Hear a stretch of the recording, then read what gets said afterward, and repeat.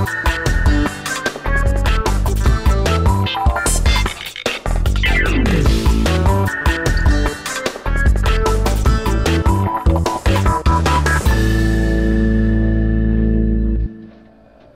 enough.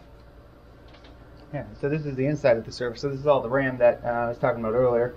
So we've got 128 gigs of RAM inside of this guy. And then all of these are the individual fans.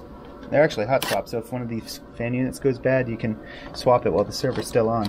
But for what we're doing right now, we're installing an SD card that we're going to install the operating system on. So we're going to shut the server down for that. So this SD card is going to live inside of the server right here. There's a little SD card slot that's built into it. And we're going to install the operating system onto that. That's going to be separate from our actual storage for the virtual machines. Hopefully we stick it in the right way. There we go, so that should work.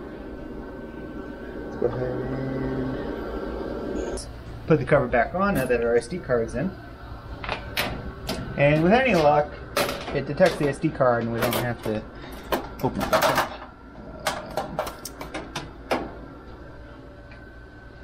Which way's the front?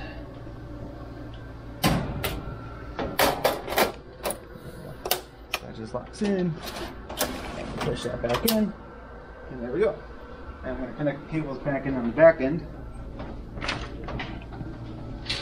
So we haven't done any official cable management yet. This is all just testing purposes. So there's our network cable for the management side. That's plugged in. And we're going to plug in our video. So I think the next thing we'll try is to see if we can get our solid state disks to very casually sit inside of here without having our drive caddy. So what we're doing is I figured we want maximum throughput, so I got some solid state disks for this instead of spitting disks. They're only a terabyte because that's all our budget would allow, but we're going to set these up in a RAID array and have 2 terabytes of solid state. I'm going to get something to beautiful. That's the official HP warranted way. I think they'll cover that if something goes wrong. And let's see if the power's on. So now we can pull our console back out and see if it boots up. Soon enough, with any luck, we'll have a whole. That's what I left. So I left this whole bottom section open for servers because these are obviously pretty damn heavy and long, so this is going to be all for our servers and just general networking equipment and stuff on the upper ones.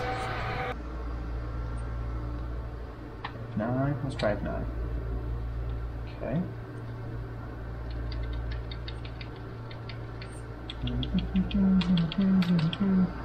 So you can see we got 2 processors, which so it's a dual core, and then what would be 6, like hex core, I guess. 6 core processor times 2. So we have 12 processors basically with hyper-threading, and then 128 gigs of memory available, which is how that converts 131,000 megabytes turns into 128 gigabytes of RAM. Gotta love the math. Boot control order, PCI. I need to current boot mode. Okay, F10 to exit utility. I got to get into the RAID configuration to set up our RAID array for the new solid state. Alright, so I got to pay attention to the next screen because that's what I missed. Is it quickly goes through some of this, and then there's a key sequence that we have to press to configure our RAID array. Okay, so right after it initializes all this, it will tell us. But yeah, so we can get, what is it, 8? 2, 4, 6, yeah, so we can get 8 drives with this plane that we've got on this, and we're just using 2 right now.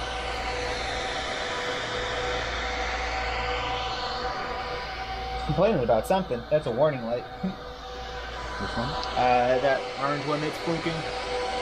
So there's a little flip out screen that is supposed to tell you. Yeah, there's no error showing up on that, but it will tell you if there's like a problem with the RAM or what it's probably complaining about right now is that the hard drive, yeah, so it did not detect the hard. Okay, there we go. F11 maybe. F9? F9? Let's try F9. Shit, no, I wanted F8. I just saw it finally. Alright, we know that we want F8. F9, F9, F9. Hey, there we go. Alright. So, what do we got? We got create logical drive, view logical drive. So there's one disk for a total of 1 terabyte. Why is it not showing 2 disks? Delete logical drive. F8 to delete logical drive. This will be set. We don't have any data on it, so F3. Create logical drive. There we go. So now we see both of the 1 terabyte drives that we have in there, and we can select how we want it configured. So really, we're just going for the maximum amount of space right now. This will create a logical drive. Yeah, RAID 0, fault tolerance. So RAID 0 means we don't actually have any redundancy. If one of the solid state drives goes bad, we get fucked and we lose everything. However, it does stripe between the 2 drives, so it gives us all the storage that we can use with a fast throughput. In this case, we're just going to be experimenting and testing until we get some more drives, so that's fine for us. Famous last words, because a month from now you're going to hear me going, shit, we lost all of our media and we don't have episode 14 of the TechSmith. But, alright, so view logical drives, there we go. So now we have 1 drive that's 2 terabytes, so that's going to be our storage drive for all of our virtual environments. The next step is going to be making a USB boot disk to install our hypervisor. Alright, so we finished setting up our RAID array for our virtual environments, but now we're going to install, well, that's the video port, don't stick it there. We're going to try to install this ESXi software onto the server itself. Might have to figure out how to get into the right boot menu and see, but trial and error. Alright, redundant ROM detected, ooh, that's good, I guess. 1 or more attached hard drives could not be authenticated as a genuine HP hard drive. Smart Array will not control the LEDs to these drives. Well, we ain't got that kind of budget to get authentic HP parts for the hard drives, so that'll be fine. Okay, get a sponsorship. Yep. Let's see, 1 tie-in boot. I'm assuming that we want number 3. It's a USB drive key. Hey, look at that, ESXi. Hey, that's a good screen. So now this is going to start booting the installation.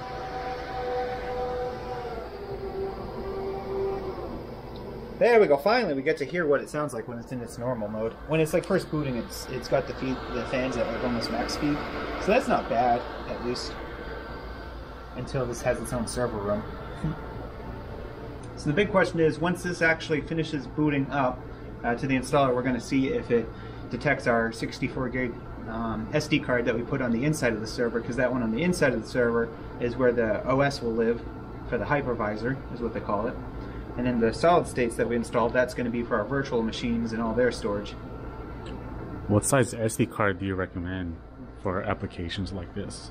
I mean, so like realistically, you only need like 32 gig. Not even really, because like ESXi only uses under a gig, and that's what that's what they're made for, is to be just like really low resource and low storage requirement, because it's just the hypervisor. That's what's running the hardware end of things.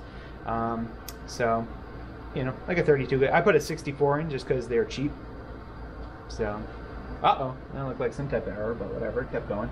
Welcome! Alright. Enter. Do you agree? Send your life away, F11. Scanning, okay, so this is going to tell us if it sees our SD card. Yep. So that's our generic ultra-fast, which is actually a SanDisk, not generic, but thanks. It could be a fake one. Could be, from China. You have selected a disk that contains at least 1 partition.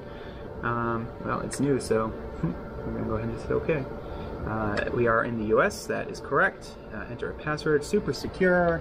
Just kidding. Passwords match. Are they long enough? Perfect, alright.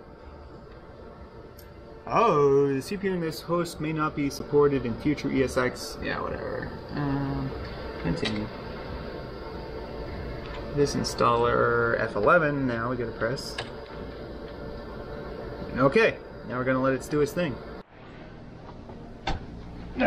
So, I already logged in and I created our first storage partition, which was the 2 terabytes of a solid state disk that we set up. So I set that up to be our yes. So now we've got a data store that our virtual machines will run on. Let's wrap it up. 1% left on the battery. And that's that. We'll see you guys later. Subscribe to the damn channel. Give us some sponsors.